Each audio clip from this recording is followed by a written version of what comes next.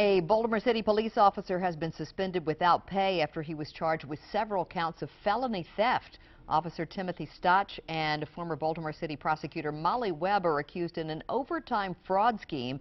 Investigators say Stotch had overtime slips signed by Webb for the time that he did not work. The case is now being handled by the Baltimore County State's Attorney because Webb used to work for the city State's Attorney's office. Another officer involved in the case was not criminally charged but will be disciplined by the Office of Professional Responsibility.